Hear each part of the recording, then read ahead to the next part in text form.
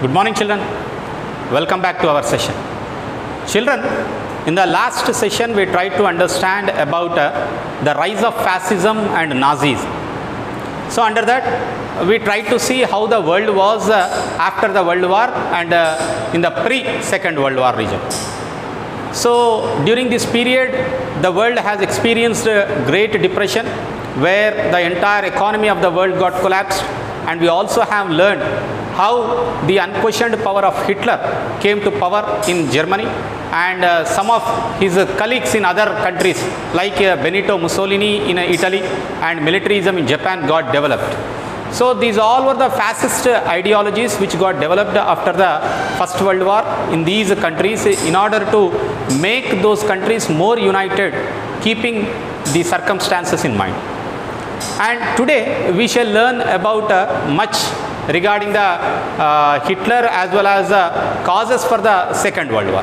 So coming to the Hitler, children, even though we discussed that he established some secret organizations like Gestapo, and his rule was the autocratic rule, and he also imposed much restrictions on the movement of the people. He brought under his control media, economy, judiciary and all the military, army. These all four things were kept in his control. It was because of an enabling act. Enabling act was passed in the German parliament on March 3rd, 1933, which made Hitler the dictator of the country. And it is an act which has completely abolished the democratic institutions. And Hitler also has committed many kinds of atrocities against the minority groups. As I shared with you in our previous session, nearly 6 crore Jews were killed by him, and even many of the gypsies, Polish civilians and own Germans were also killed by Hitler. And there were gas chambers at places like Auschwitz where he killed a group of people at a time. A group were put in a room, and a poisonous gas was released into that chambers, and with the suffocating and inhaling this poisonous gas, people used to die.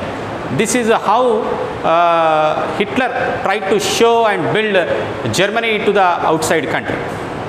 Now today we shall learn about what are the causes for the Second World War. As I told you in the previous session also, that the causes of First World War and Second World War are common, like the militarism, imperialism and even the aggressive nationalism, the Balkan politics, these are common. But apart from that, there are also other reasons for the outbreak of the Second World War. Let us see them in detail. The problems like Treaty of Versailles. So Treaty of Versailles is one of the reasons for the outbreak of the Second World War. The failure of League of Nations, the institution which got established after the First World War as of a Treaty of Versailles agreement, this institution got developed in order to see that no wars break out after. And third reason is there was a fear of socialism and communism among the countries, and Germans' revenge. Germany wanted to take a revenge after the First World War, and there are certain immediate causes for the outbreak of the Second World War. So these reasons, let us discuss them in detail today. So coming to the Treaty of Versailles, children, you know it very well. After the end of the First World War, there was a peace agreement between the victorious powers. So these all victorious powers have met at a palace in Versailles, which we famously call it as a Palace of Versailles, and they have signed an agreement, and this treaty is called as the Treaty of Versailles.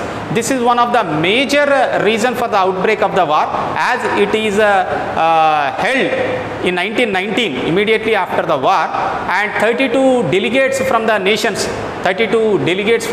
have participated in this war.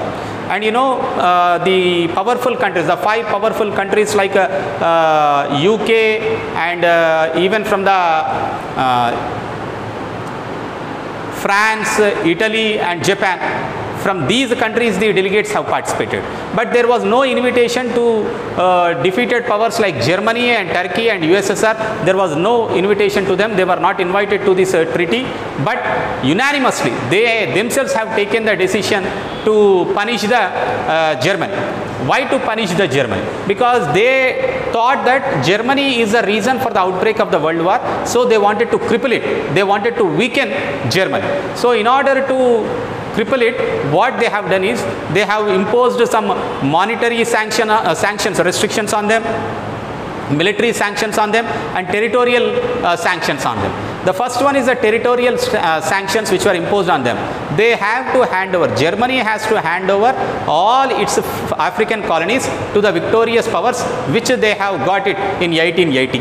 So all the African colonies were taken over from the German.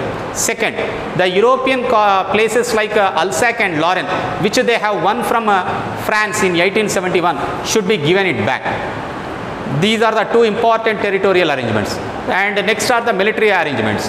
The army strength of 9 lakh during the World War I has to be reduced to 1 lakh, and they should not maintain any kind of submarines. They should possess only 6 battleships not exceeding the weight of 10,000 tons. And they should not have more than a dozen torpedo missiles and destroyers or destroyer carriers. Only a dozen they should possess. And third is the monetary sanctions. They have to pay a huge war indemnity. These all were mentioned under the Treaty of Versailles, where Germany was not invited, but these all were imposed on Germany.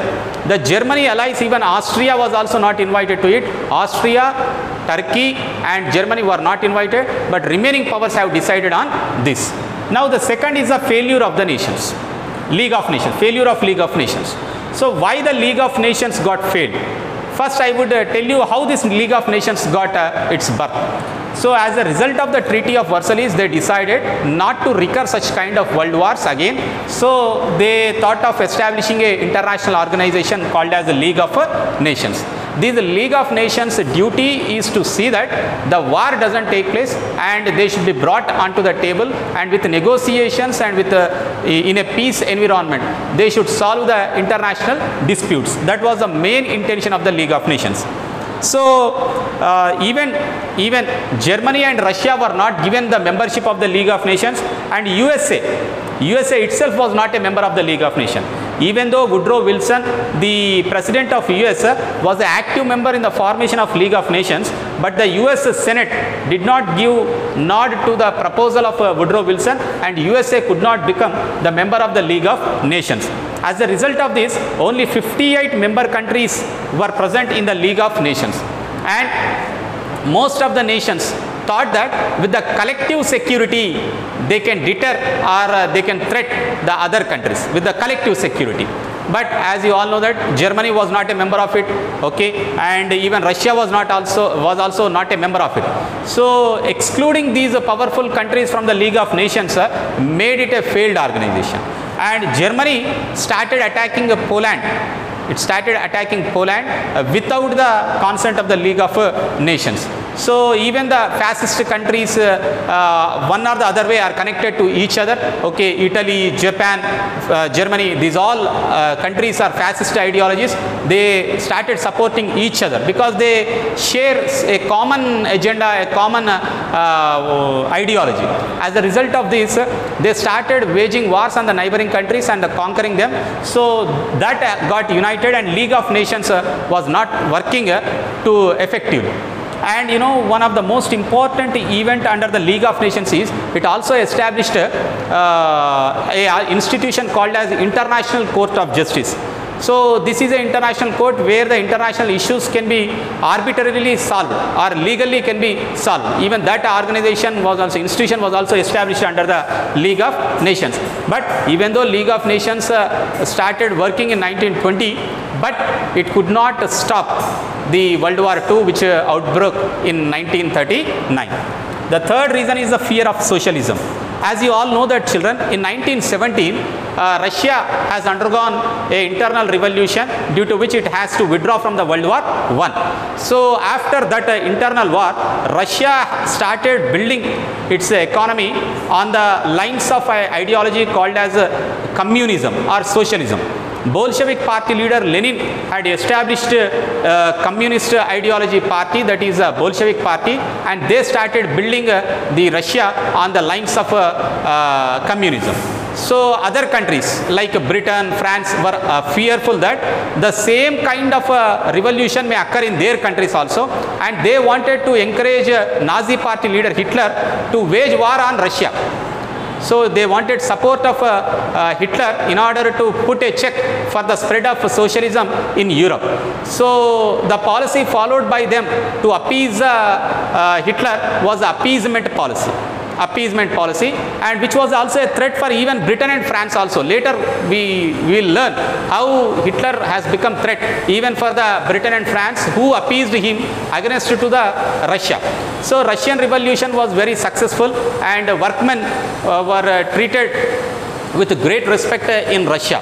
So equality, a society based on equality got established in Russia, where the feudal lords were completely abolished, and the person who tilled the land has become the owner of the land in Russia. So that fear made them to support the Nazi parties and to make him against to the Russia.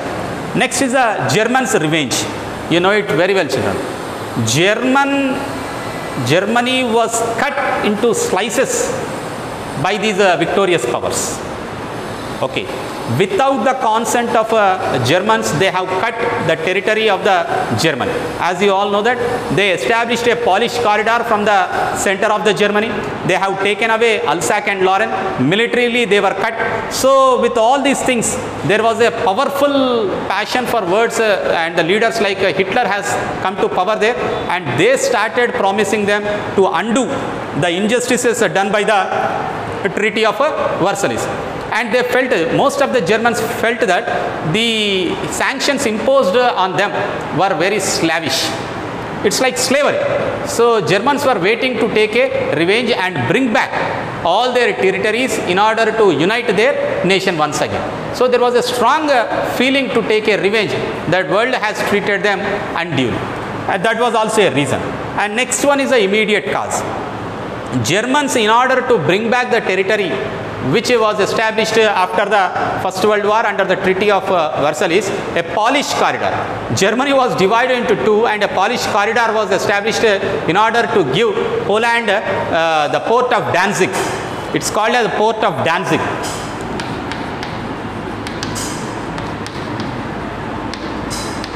It's one of the most important port in Germany. So this port of Danzig was given to Poland. So they established a Polish corridor. So it was in September of 1939, September 1st, 1939, that Hitler declared war on Poland. Hitler has declared war on Poland. So German army entered into Poland, but immediately when Poland was attacked by Germany, and where Hitler thought that it would be a small military operation, Britain rushed to the rescue of Poland, because already they had a secret alliance with Poland. So Britain joined the Poland. So when Britain joined the Poland, immediately the next day, even France also joined the war. So as a result of that, the Second World War broke out in 1939. The immediate reason was the Germans' attack over the Poland. And even if you look at most of the fascist countries' ideology is to support each other, and that has led to a war, Second World War, between the Axis powers led by the Germany, Italy and Japan, and the Allied powers led by Britain, France and other countries. But you know, children, initially German-led Allied powers were at dominant. Initially. With this power, an ally of Germany, Japan, attacked Pearl Harbor, which was stationed in Pacific Ocean. Pearl Harbor was attacked by Japan. As a result of that, USA entered into the war. And Germany, with overconfidence, attacked Russia. As a result of that, USSR entered into the war. These two powers were not present in the Second World War. Because of these allied powers over domination, those entered into the war, and war has become one-sided. What are the consequences of the war and what was the course of the war, we shall see in the next class, children. So please remember to write down the causes for the World War II, that is the Treaty of Versailles, failure of League of Nations, fear of socialism and communism, the Germany's revenge, and the immediate cause for the Second World War. Thank you, children.